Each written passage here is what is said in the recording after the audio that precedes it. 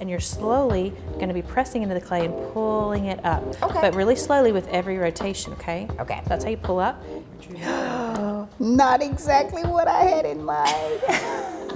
I am here at the Clay Lady campus getting my hands dirty, and I love it. This is the place where artists come from near and far. They're local, they're from all around the country, and they get to be creative here in this large campus. Lindy Rutledge is trying to teach me the skill of actually making a clay pot, and this is where folks are going to be able to come this Saturday to buy gorgeous cups that have been made here by local artists. Yes, in this exact same way. And that's what's so fun, I think, about the Cups of Co-Opportunity event that we have. Yes. Is you can see there's so many different variations of, everyone is given the same piece of clay. Right. Everyone is given the same glazes, but yet all the mugs and cups look so different. Well, it's going to take a little bit of extra skill for me, but I love this so much, and the fact that this does go to benefit a great cause. At the actual event, folks will be able to come and pick out a cup or mug of their choosing, put a little hot chocolate in it, and then what else are they going to be able to do? We're going to have lots of fun games. The campus is going to be completely open, so people can come and check out the studios that we're currently in. They can check out the rest of the campus and see artists working in their studio space. They can see the wood kilns and the gas kilns. We're going to open them up so people can actually pick out a mug fresh out of the kiln, which is a pretty cool experience.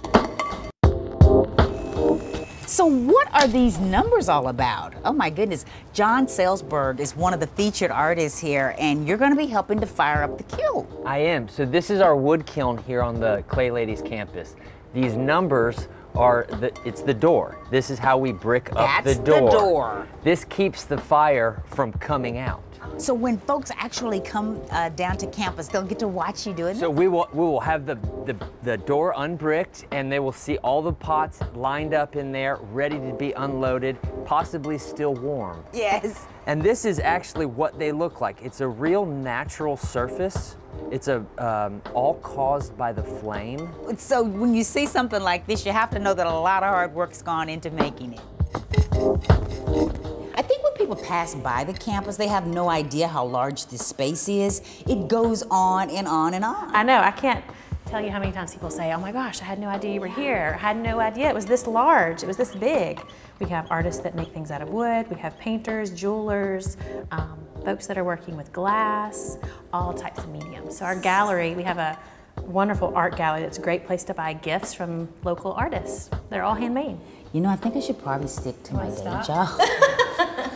We have a class every night of the week, Monday through Friday. We have a couple classes during the day, and then we have sculpture classes as well in the evenings and stained glass. So we have like over 200 students a week. Oh my goodness, over 200. Yeah. Our classes are 9 weeks, and that's very intentional because it takes a long time. There's Well, many so steps in the process. My one class, I'm doing pretty good. Yes. Maybe next year I can have one of my mugs. That's such a great idea. That would be awesome. That is a great goal. One of my mugs could be in the Cups of Co-Opportunity. I think it'd Don't be you awesome. love that? Well, we'll make sure we put all the information about the Cups of Co-Opportunity event here at the Clay Ladies campus on Saturday, the 24th. Yes. On our website at newschannel5.com. That's fantastic. Okay. Well, I love it. I can't wait to see it.